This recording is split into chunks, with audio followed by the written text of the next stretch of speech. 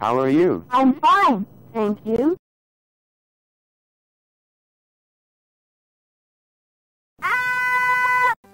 So what's the story with old games in 2019? I played a lot of them, but mainly just on the Switch.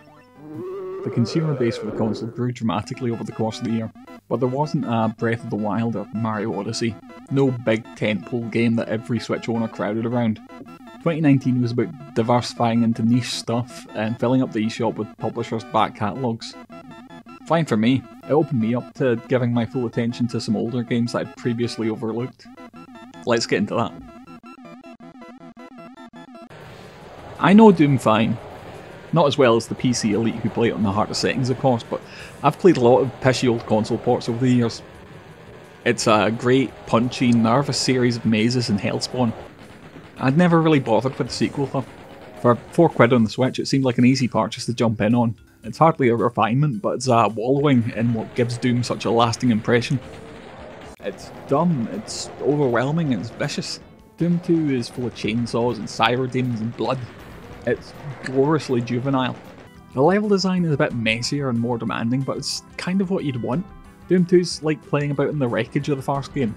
It's great that history's treated this messy 1994 PC thing with such lavish attention.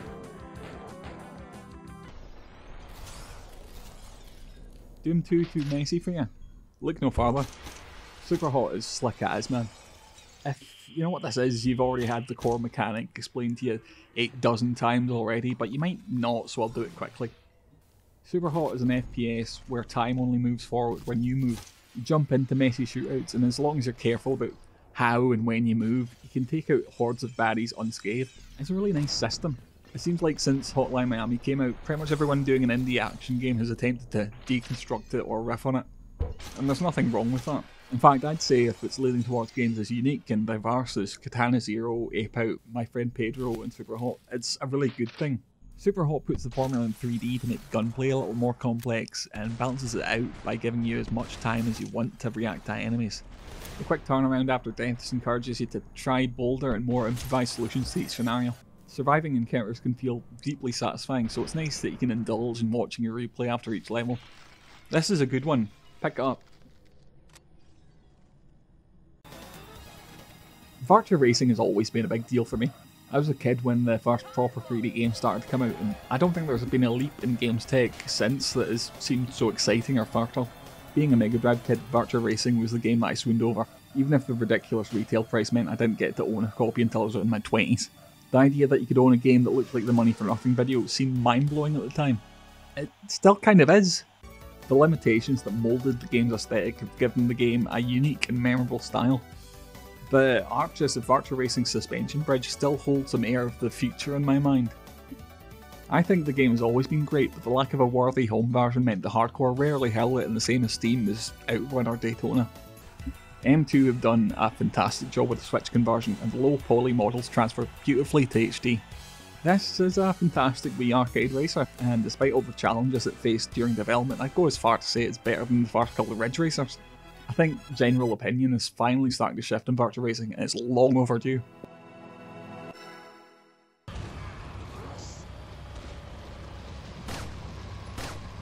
Thank fuck the 2.5 years of owning an excellent console without a way to play Resi 4 on it are finally over.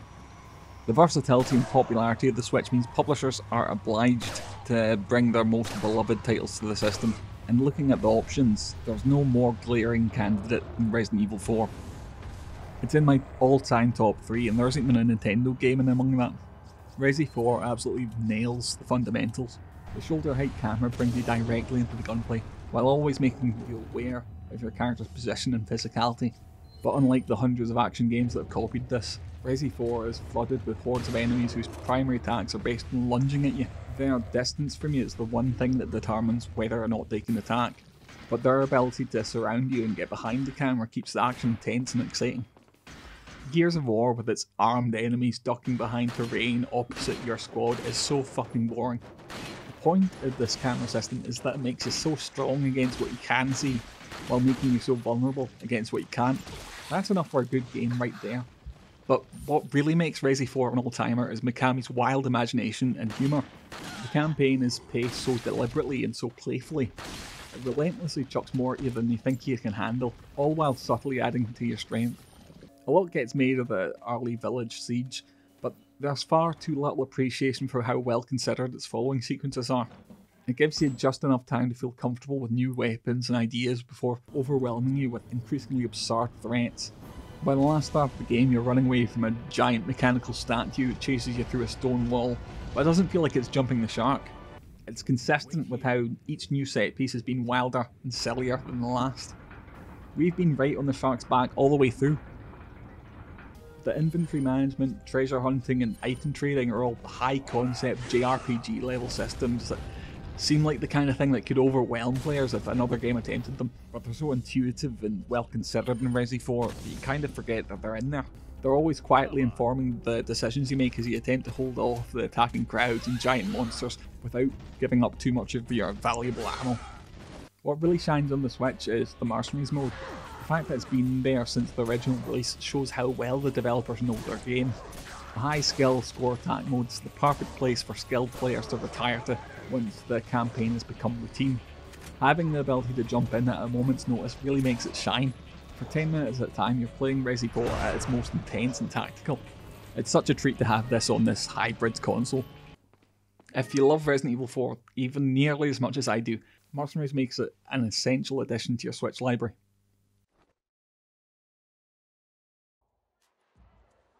Here's your annual Splatoon update. Don't worry, I'll try and be quick. 2019 marked the end of Nintendo's focus on Splatoon 2 and brought us the Final Fest with Order vs Chaos, hinting at the direction the story and aesthetic Splatoon 3 will adopt. I've been dying to see the next game since Ultra Expansion showed how well they're able to flesh out a single player Splatoon campaign now. 2 came to the market very soon after the original, solely as a way to push the active Wii U player base onto a new console. Now, with little reason to rush and much more freedom for experimentation, I think 3 will be the Splatoon sequel we've all been waiting for.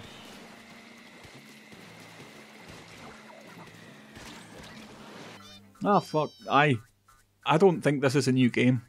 I think Nintendo agrees. This is Link's Awakening, the Game Boy Zelda. Every concession to puzzle and environment design that was made for the Game Boy is present here. You might even say that this is the most faithful Zelda remake, despite the fact that it's the first one to take no code from the original software. The focus on these remakes seems to be on pleasing the biggest fans of the original games, and not altering them to appease to a wider, younger audience. It's an admirable decision. It's definitely a decision I appreciate when they tackled some of the entries I like more, but many of the things I didn't like about the original Link's Awakening are still massive points of contention in the 2019 release.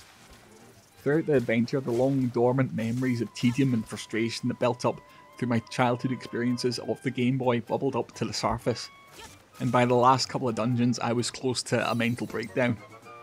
To call this The Legend of Zelda and have it sit on the shelf beside Breath of the Wild seems absurd, but I love how it further solidifies what Link's Awakening is. The Legend of Zelda is a series wrapped up in notions of the muddy middle ground between history, folklore and legends. I'm quite thankful that the teams dedicated to developing the series forward have the same reverence for its past.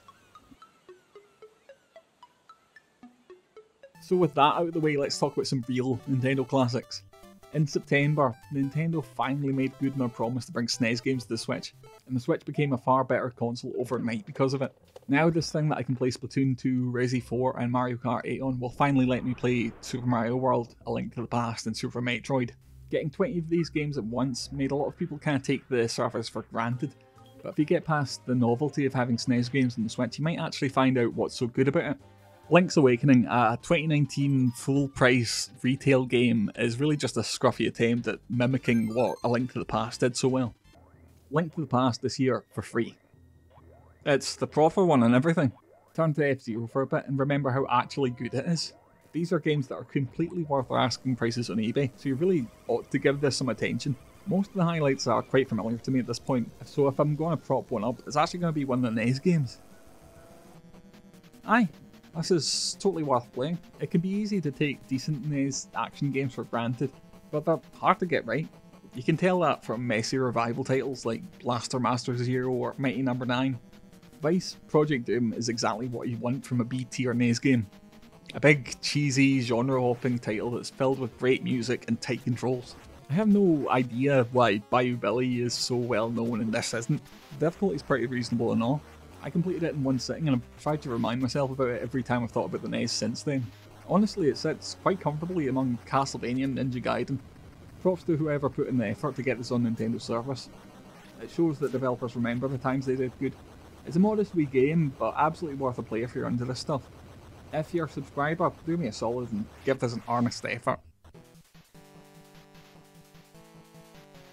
It's not all been switched this year, mind. I did use the old consoles every now and then. Not a lot of standouts, but I'll talk about one. 2019 was kind of the year that I remembered I owned an Xbox. I had this big plan about how I was going to hack it and finally try out THPS 2X. I did hack it, but I think I just ended up fucking up the front end and one of the hard drive partitions. Seriously, if you don't have a bunch of old computer hardware from 2005 knocking about, I think you're best off forgetting about Xbox homebrew. It did get me to remember that the Xbox is the nicest way to play a lot of the multi-platform PS2 and GameCube stuff though. I haven't gone very far into exploring the library, but the lukewarm response to Three Fields' Dangerous Driving reminded me that I haven't played very many Burnout games, or even the best one. Burnout 3 is great. Not the soundtrack, mind you, but just get the Xbox version and play your ripped CDs. It's a massive game that trips over itself to throw more content at you. That's welcome when the gameplay is this much fun. Winning races often means having to drive through hectic traffic to build your boost meter. Head-to-head rivalries are an emotional thing.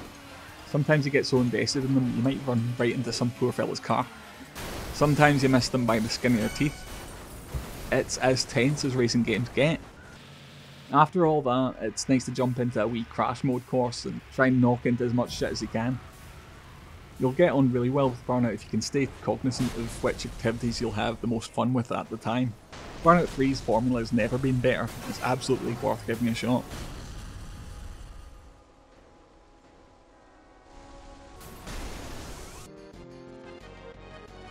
There's a lot out there that will give you a false impression of Final Fantasy VII. At its time, it was a cutting-edge system seller that showed the PlayStation could do grand, massive games. It's a game with plot twists and big narrative highs and lows. It's also full of fairly shallow anime tropes, unfashionable design choices, and impenetrable optional challenges for hardcore players to boast about. That was my impression going into it.